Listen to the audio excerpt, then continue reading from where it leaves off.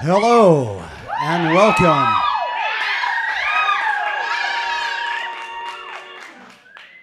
I see we've spiffed up the place and we're ready to start the show, yes? Newcomers, a little tip. If you see me in jeans, we have not started yet. If you see me like this, please do not tell my career vocational guidance counselor what has happened. Just so you know. We talk a lot about the work. Part of the work I do every week between performances is, so I can improve my performances, is study the performances of other performers. Yeah, I do that. Whether I get to go to live theater events or see a band I really like, or if nothing else, if my schedule's just completely collapsed, I go and I try to watch a little bit of video online to try to, steal their stuff. Well, Pablo Picasso said this really well. He said, bad artists and okay artists, they copy. Great artists, they steal. Because the thing is, copying is like your DNA. You make more, if you cut yourself, you heal through copying. You watch some video on how to do something, you learn how to do it. It's a great learning tool, but it's not necessarily a spectacular tool to create your own thing. It's when you take something and tear it apart and remix it and reinvent it and it's all yours, that's when you're onto something. Thank you. So, it's okay, make a little noise. You guys are tense. I know I'm talking about heady stuff. So, I also have this thing that ever since I was a kid, I like those behind the scenes things. I love the idea. We do a ton of tech theater here, and it's actually one of my secret loves of this show. The idea that I can watch my own bonus featurette of how you put together an open stage every week. I mean, some of you are here from the very beginning and you hear all the swearing, and I'm sorry for that. But, some of you get to come in at the pre-show and see the band and, oh yeah, this is just how we do it and this is cool. We've been working for about 2 hours by the time you get here. So we're a little tired by then. But I've gotten into this addiction of watching behind the scenes footage. I got into this thing of watching interviews because I love the idea of a performer standing there in full costume just talking about how, they didn't get a sandwich that day and just being very human. I also am looking for that really cool thing that makes them better than they are. Whatever that thing that makes them tick, I want to know what that is so I can steal it, open up my clockworks and rewire them so I tick in a similar way. I want to figure out how to be a really awesome performer. And maybe if I can just steal those ideas, that would help. It hasn't worked yet, but I'm trying. So I saw these interviews. They were online audio interviews with clowns, and I finally found these. This for me, yeah, I know. They're really good. I'll get you the info, I promise, Moxie. This is Moxie, by the way. So I found these interviews, and I was listening to them. And this year's interviews were all with clown educators. Clown school instructors, very serious people, as you can imagine. They are. They talk a lot. They actually sound like philosophers. They talk about transformation.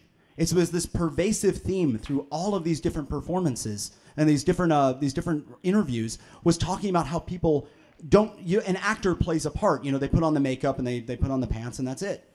But clowns have to become it because it's a physical reality. The idea is there's no green screen and wires to make me any better than I actually am up here. This is as good as it gets, I'm afraid. Thank you, yes. Thank you. But the idea being that as you go through this, you're forced to really dig into yourself as a clown, as a physical performer, to find truth, to find your truth, whatever that might be.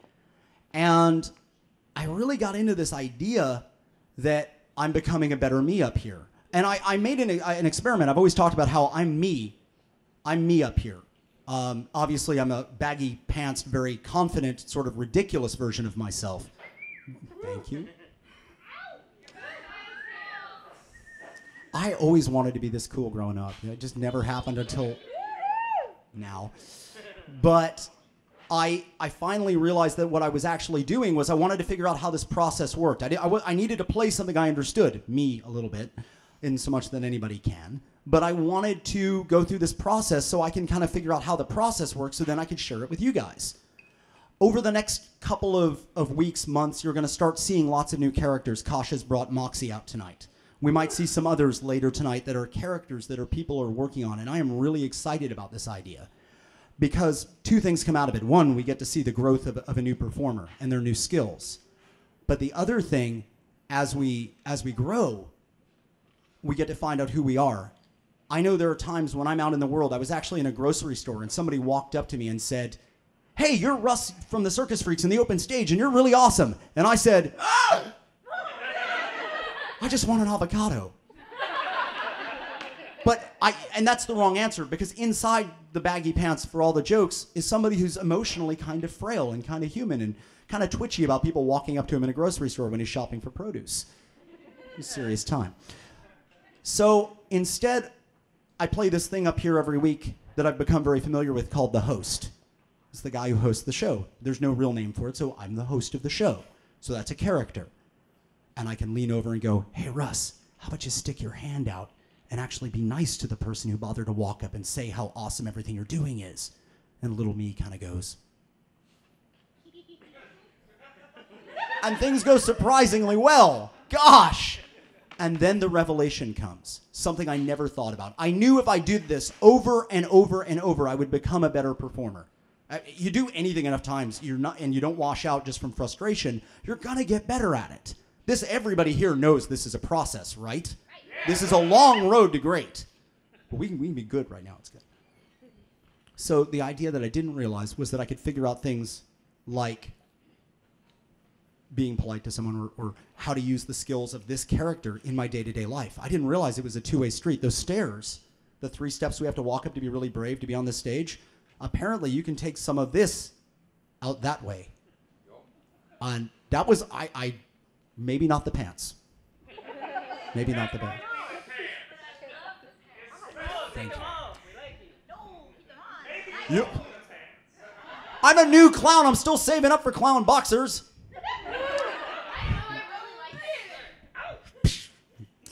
So, I will regroup.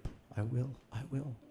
As we start seeing these new performers, and maybe as you get brave and you decide to explore your own characters and your own performances, I hope you realize that the stairwell is not one way, and you can take some of this really cool stuff you've learned at the open stage out into the world. I hope you can do that. So that was like my cool idea for the week.